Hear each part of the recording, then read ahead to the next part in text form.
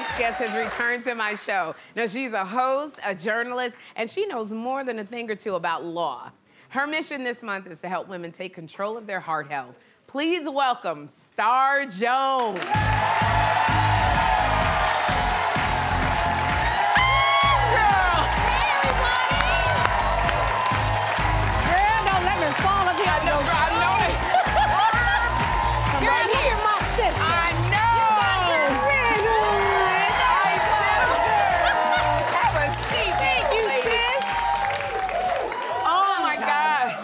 You know, it's funny, the last time we saw each other, we got back together at The View to give a tribute to Barbara Walters. Oh, Sherri, girl. Well, I know she gave me great advice, but what's some of the best advice she gave you?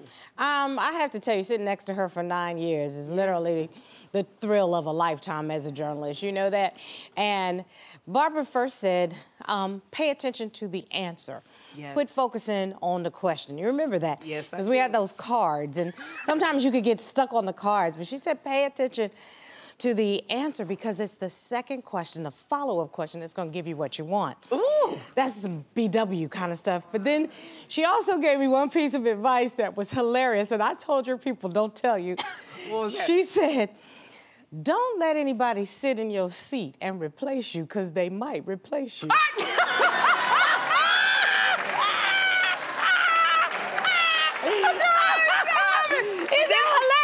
Okay, but this is how secure you are. You like, look, hey, I was like, well,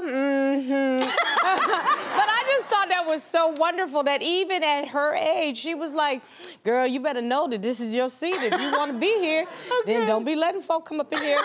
I loved it. It was such great advice. Oh, gosh. But see, what Barbara didn't know was can't nobody replace Star. And not at all. Baby. Not at all. She really did foster some great talent over the years. And I have to tell you, most people don't realize how much you are truly my sister. Yeah. We just love and support each other because, sis, you are so talented. How great is Sherri? I mean, you are so talented.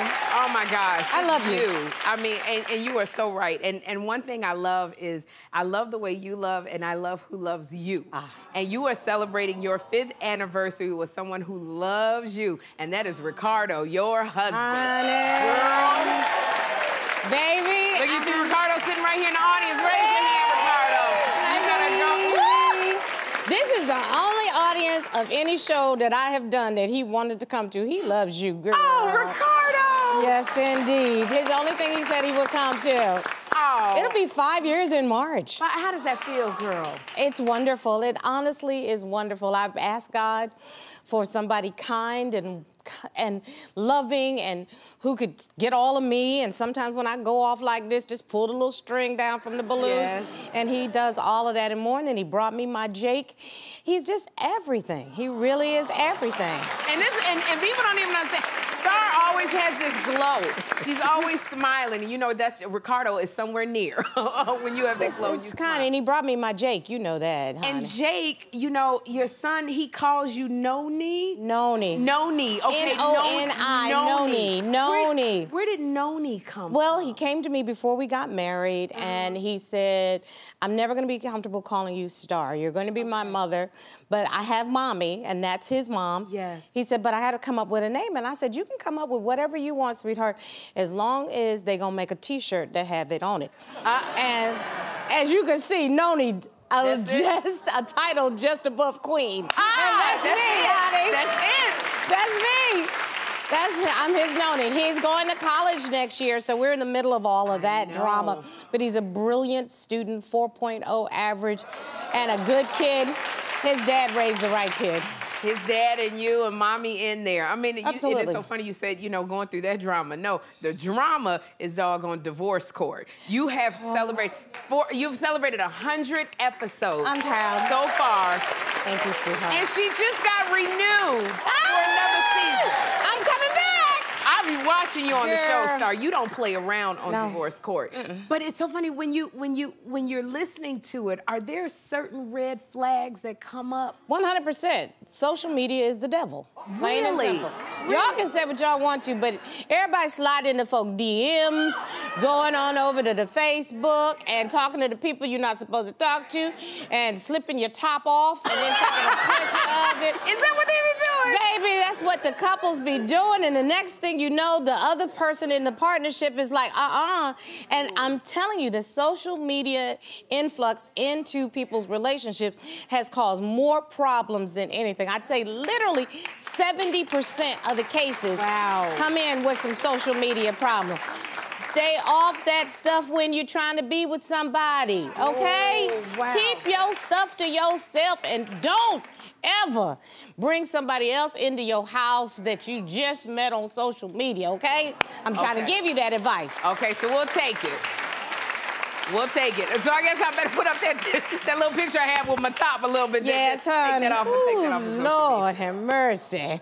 So I am so glad you're here because this is Wear Red Day. This is National Wear Red Day. National Wear Red Day. And we're doing it because we're bringing attention to heart health. Yes. And can you tell us why heart health is so important? Well, you know, Sherri, I'm a heart disease survivor, and I like to add thriver. Because a dozen years ago, I had full-blown open heart surgery. And interestingly enough, Barbara Walters, 2 months later, had open heart surgery. And so, I mean, we really were connected. But just to think about my heart being stopped for 22 minutes, it made this my mission. So no one has to ask me to do it. I'm national volunteer for the American Heart Association for a dozen years because it's so personal. And it impacts on every single person. It impacts on women, on men, on young people, on old people, and I should say older people since I'm in that category now. And I have to tell you, this year has been in a lot of people's mind because we all saw that brilliant young football player, Damar Hamlin, go down on the field on Monday Night Football. But he got up. Look at God. He got up because there was technology. But it was also the ability to bring him back. And CPR, and what we're really focused on this month, is hands-only CPR.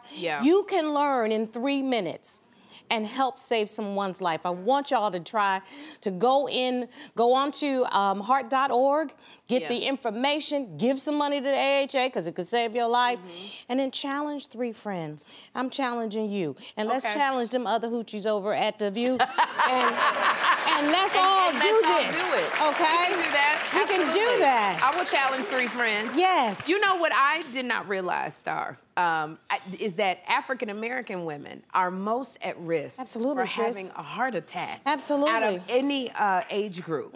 So it was just like, when you went in and you were seeing the doctor, did you know about any of that before you diagnosed? And Sherri, I'm supposed to be the smart one. You know, the folk call me on the phone and ask all the questions, right? I thought it was an old white guy's disease, no lie.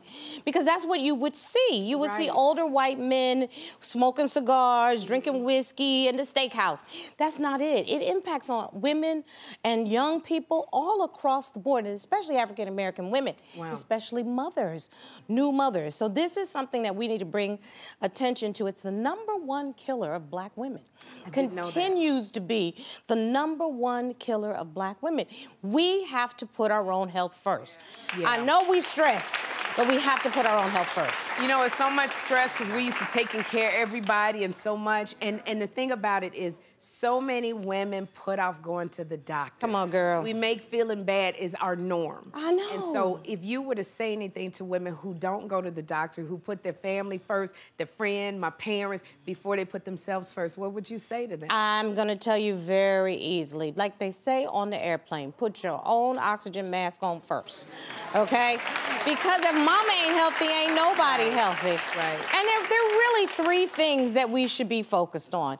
First of all, don't smoke. I'm sorry. Do not smoke. Number 2, eat less and be healthier, okay, with your eating. And number 3, move more. Okay? That's what you have to do. Move more. Okay? Oh, and I forgot, know your numbers. And that's like cholesterol. Yes, you need to know your good and your bad cholesterol. You need to know your blood pressure, your body mass index. You have to know your blood sugar.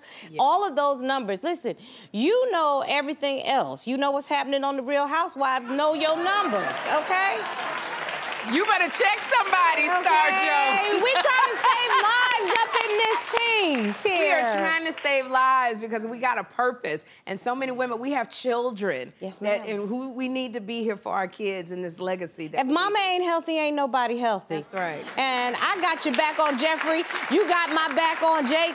But we need you here, sis. So we gonna check on you all the time. That's right. You gonna be my heart sister. I'm gonna make sure, girl. You better wear that red. Thank you so much for being here, Star. And for more info on heart health, go to sherryshowtv.com.